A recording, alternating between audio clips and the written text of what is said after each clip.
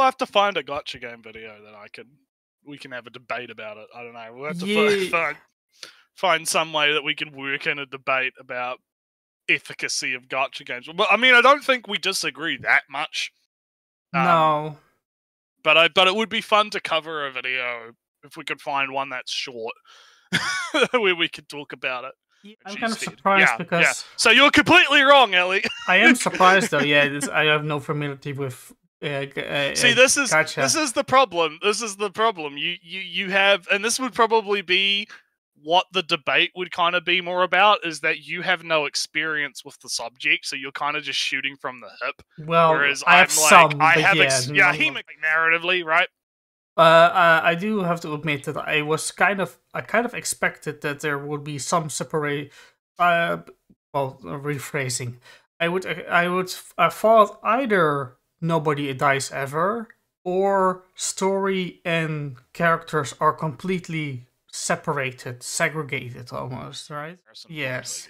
Right? So I get what you're saying, though, right? I get what you're saying. I just feel like, I don't know. I think it's an interesting thing to talk about. Just to finish this future clip, right? yeah, this might be. Wait, weren't we meant to be talking about Isekai, Ellie? This future clip, right? Is that... So that's kind of the backstory, I guess. I figured I'd put that in for a little bit of context before I grab my drink and do the conditioning. Ooh. Also, Ellie loves the conditioning. He's like, ooh. I kind of hate it, though. Anyway, 5-0, don't worry. Just watching is good enough. Samu, gacha games are a little bit more in-depth than just gambling. Samu. Maybe we'll have to find a gotcha game video that we can have a debate about it. I don't know. We'll have to find some way that we can work in a debate about efficacy of gotcha games. But I mean, I don't think we disagree that much. No. But it would be fun to cover a video if we could find one that's short where we could talk about it. Yeah, I have some gaming video. I had some thoughts, and I suppose it would be actually better reserved for an actual AnyTube thing video. Maybe.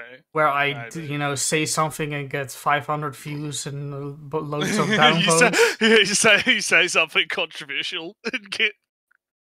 Nah, the thing is, right, if we're going to do a little pre-video thing on gacha, right, my idea was that gacha games are interesting in that they are actually kind of limited in the kind of stories you can tell. Mainly regarding characters. Because any of your characters cannot die, cannot be absent, cannot be removed. Well, you say that. How many gacha rolled characters die and can't be used anymore? I'm trying to think, because I think I'm using Arknights as an example. I don't know if there's been characters that have straight up died, but I do. I think that I don't think it's impossible. I think it is very possible to have characters that because in Arknights there are a lot of cases where you're like controlling characters that aren't necessary. Like it's more like, oh, at this point in time they were at Rhodes Island, right? Mm-hmm. So it's not. Oh, actually, yeah, there is. At least it's implied within lore that Beagle dies. Yeah. Beagle is who, funnily enough, is like a 3-star beginner starter character. It's heavily implied that something happens because the timeline in Arknights is all over the place. Like events take place in the future and the past all the time. Like they do events in different parts in the timeline, right? In different parts of the world, right? And in some of the more future-y ones, there's a lot of hinting that something happens to Beagle. So I guess you could count that as, yeah, they killed off someone. Also, yeah, good point. Samu brings up Honkai. In Honkai, the redhead chick, I can't remember her name. But she gets killed really early on. And I'm kind of dead. surprised Yeah. because So you're completely wrong, Ellie. I am surprised though. Yeah, I have no familiarity with. See, this is Gacha. the problem. This is the problem. You have, and this would probably be what the debate would kind of be more about, is that you have no experience with the subject, so you're kind of just shooting from the hip. Well, Whereas I have I'm like, some, I but have, yeah, Himiko, that was her name, yeah, Himiko, Himiko, and that's actually a big deal in the story too. Like that's a massive thing because I haven't played Honkai, but I was watching Banana stream it back I in the am day, kind so of I've got the, a. but you can still use Himiko in later chapters, right? Or Well, there's a separate. It's like I was saying with Arknights. There's a separation between using characters in stages versus like character existence in gameplay is not the same as character existence in story, right? Because in Arknights you have characters that are like alters, that are like, you know, either in the future. So you'll have like the past version and the current version of the character, if that makes I got sense. it. Or you'll have like in Skadi the Corrupting Hearts case, it's a character that's like, this is the bad end scenario or something, and so it's like this is the Eldritch monstrosity version, right? So I think that there's a separation a lot of the time between gameplay versus narrative, like utility, because otherwise it would be like you'd have to play every single, like there'd be no point in even having picking your own characters to use in a stage in general, because it would just be, oh, you can only use the characters in the story that are in the story, right? Yeah, that's Like kind of, but that's like narratively, right? I do have to admit that I kind of expected that there would be some separate. Well, rephrasing, I would thought either nobody dies ever, or story and characters are completely separated, segregated almost, right? So Yeah. characters who died or whatever, removed, gone, it's gone to the moon, they still exist in your party. And that's kind of what I meant with they can't die.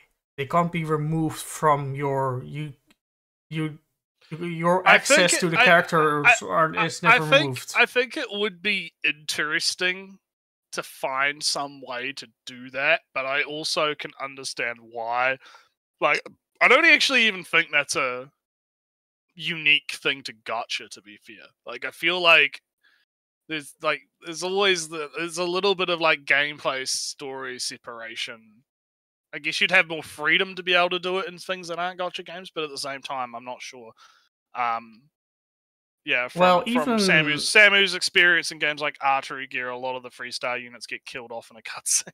So yeah, apparently it's more common than even I think. Yeah, so. But you know, Final Fantasy had what's her name again? Eris. Oh yeah, she gets you. So you're kind of using that as like the comparison. Yes. Point, I guess, right? Aerith. So I get what you're saying though, right? I get what you're saying. I just feel like, I don't know. I think it's an interesting thing to talk about. Just to finish this future clip, right? yeah, this might be. Wait, weren't we meant to be talking about Isekai, Ellie? This future clip, right? Is that what I find more interesting is that the systems of gacha prevent players from getting their access to a character removed. That the systems of the game. We'll have to find a gacha video. We can talk about this at length. And this is like the short form version of the debate. We'll have to do it again another time, but we'll put a pin in this. Come back to it. Anyway, let's gacha tensions. Let's watch the funny man isekai. Right. Let's.